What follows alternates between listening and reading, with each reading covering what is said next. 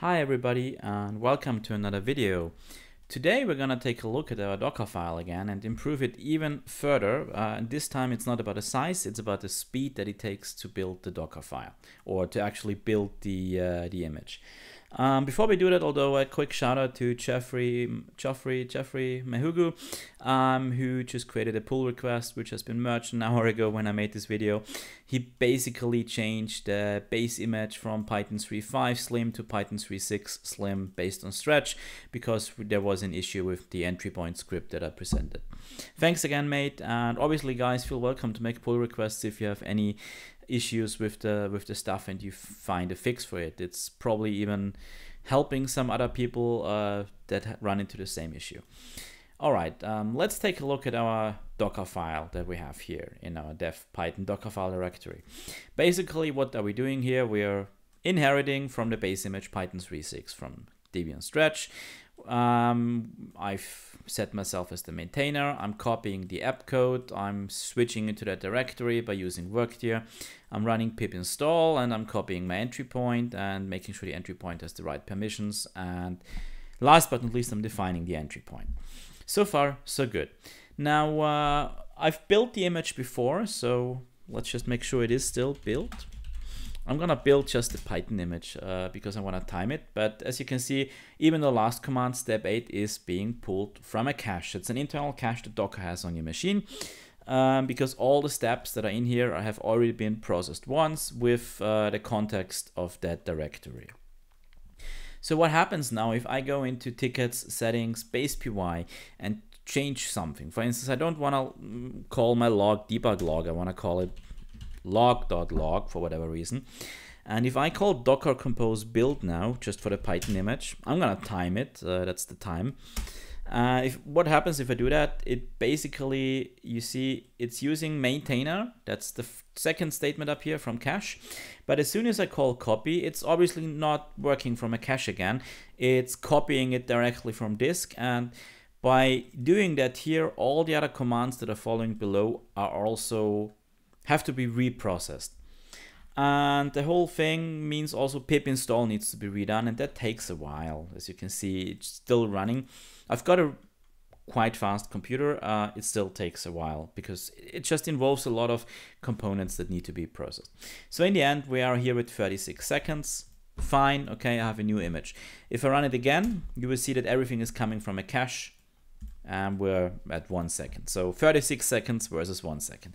Obviously, such a change of just changing a string shouldn't take 36 seconds. So what's wrong with that? Well, the first thing is we should move workdir above copy app. I mean, every command adds some delay basically. So that's one of that. It's not the main contributor, obviously. So pip install is the main contributor, but for pip install to work, we need the app directory.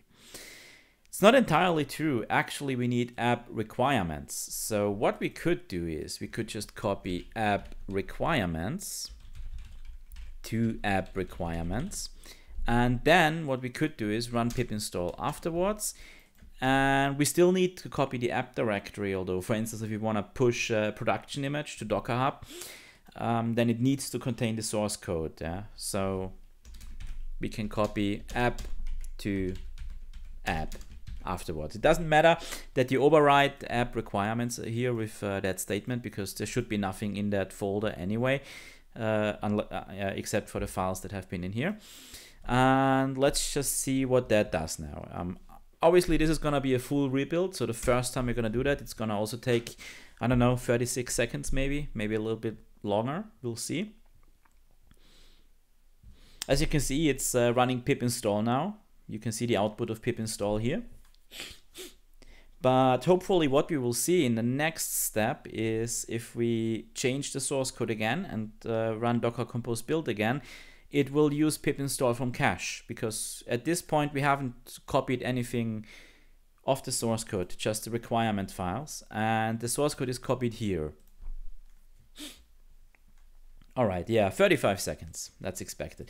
Obviously, if we run it again, it's gonna be super fast because everything is coming from cache again.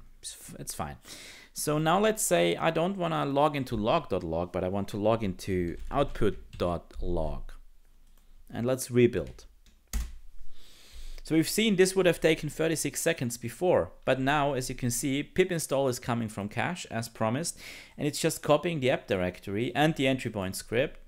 And in the end, it takes 4.2 seconds. So that's an improvement. Now, obviously, the next step that we can improve on is, like you would say, why do you need to copy the entry point script at the bottom? It's a static file, or at least it should never change. You set it up once and that's it. So obviously, we can make that be right at the top here. We need to build it once now. It's gonna take 36 seconds or 35 seconds because we're doing a full rebuild again, because this on the top influences all the commands that are coming afterwards. As you can see, pip install is being executed again.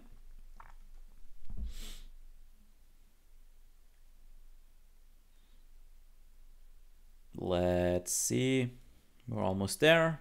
We've installed it, cool, and copying the app, and 30 seconds even. So maybe pip install was a little bit faster, we don't know. There's always the variable of internet connection, disk speed, etc. But 30 seconds is still unacceptable. But now let's just change this again to output3.log. So we're changing the source code again, and we're building again, and you can see it's 2 seconds, less than 2 seconds. Maybe it was random. Let's try it again. 2 seconds.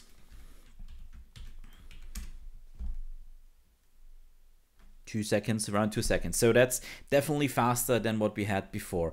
So everything that you can move above the copy of the app is fine. So by using that, we have improved the build time of our Docker image if we just change the source code, obviously. If we change the requirement, so let's say I want to move from Django 1.11 to Django 2.2, it would do the rebuilding again. Obviously, it would start the rebuilding at copying the requirements. The workdir app and the entry point is still coming from cache, so that's fine.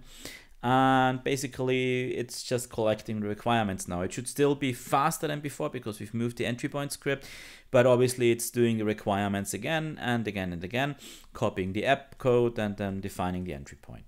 I think we're gonna end at 25 to 30 seconds. And yeah, you can obviously apply that approach to different types of images. Okay, 32 seconds, still okay, but yeah, you see changing the requirements means you need to rebuild a big part of your image. So you can apply that to a lot of different images. This is not only applying to Python, this is also applying to Node, this is applying to Java and other programs that basically have a requirements file. Even Go, if you use Go modules, for instance, you have like a requirement or a package file or a Go modules file, and you can use that, copy that file first, fetch your requirements, and then copy the remaining app. It just improves your build time so much. So last but not least, you might ask, why do you want to improve the build time other than just for improving the build time?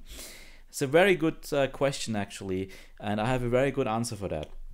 If you are running something like in-cluster debugging, which is a feature of Google Cloud Code, I think it's called Google Cloud Code, which is a plugin for the JetBrains IDEs, then you can basically set a breakpoint, maybe not in base PY of our settings, but maybe somewhere in our view you can say, I want a breakpoint here, I want to see what's happening. And if you want to debug that, not locally in your Docker setup, but basically on your Kubernetes cluster, then obviously you need some way to compile, to build the image locally, push it to a registry, and then deploy it in your cluster. That's fine, that's all been solved before.